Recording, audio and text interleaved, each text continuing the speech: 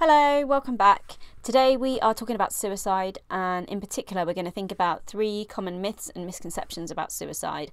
These are things I hear all the time, so I thought I'd take a few minutes just to try and set the record somewhat straight. Number 1 is the idea that suicide is selfish. When we look at the people who are left behind after a suicide has occurred, then sometimes we find ourselves thinking, what a selfish thing to do. Look at the impact on their friends, on their family, on their colleagues, whoever it might be. And it's hard not to feel that suicide was a selfish act. However, when we talk to people who have struggled with thoughts and feelings of suicide, then their thoughts are not about doing harm to their loved ones. Often, conversely, actually, they feel that their death, their absence from the world would be a positive, that they're a burden to the people who they love, and that them leaving, them dying, would actually be a good thing. The point at which someone kills themselves, they are in such great emotional pain. Their thoughts aren't of the devastation they'll leave behind, but rather just of ending this pain right now. And also, yeah, that idea that maybe the world would be better off without them. So if you know someone who struggles with thoughts of suicide, it can be really, really helpful to help them to understand that their presence in the world is a positive thing, and that actually they would be missed if they weren't here anymore. Number 2 is that if someone is really set on killing themselves, there's absolutely nothing we can do. Again, this isn't true. Right up until the moment that someone has died, there is some possibility of turning things around. No matter how unlikely this might feel, it is possible for things to change. Right up until death, there's hope.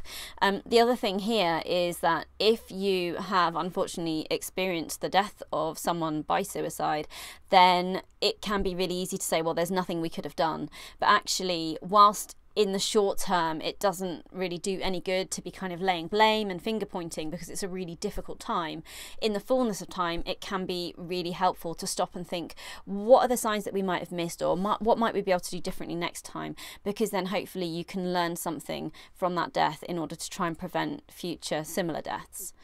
Number 3 is, if we talk about suicide, we increase the risk of suicide. Now, this is a slightly tricky one. Certainly, if you are worried about someone and you think they might have thoughts of suicide, then the best thing that we can do is to ask the question and to tackle it head on. If someone is feeling suicidal, then actually you've opened the door, you provided them the opportunity to talk, to share, to try and find a way forwards with something that is clearly very, very difficult. If that person had not had thoughts and feelings of suicide, you're not going to put the idea in their head. Feeling suicidal and thinking about how you might kill yourself is something that happens when you're in an extreme kind of state of emotional distress, and it's not something that's just suddenly going to come into your mind because someone started talking about it. However, we do need to take some care when it comes to talking about suicide more generally, in order not to cause any kind of contagion type effects. So the Samaritans have really clear media guidelines, for example, around the safe reporting of suicide, because we know that when we talk about specific methods of suicide and we provide detail, that sometimes we see an increase in people using those methods because maybe they had thoughts of killing themselves, but they hadn't thought about exactly how they might do it, or they hadn't known that a particular method might have been really effective.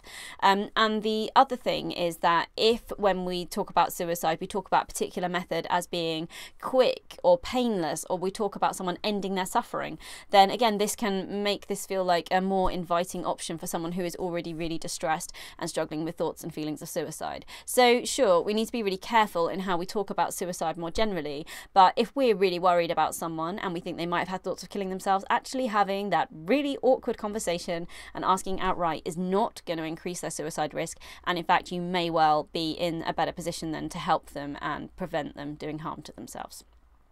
I hope this was helpful. If you have thoughts and feelings on this, share them in the comments below. It'd be great to get the discussion going. Thanks for watching. Goodbye.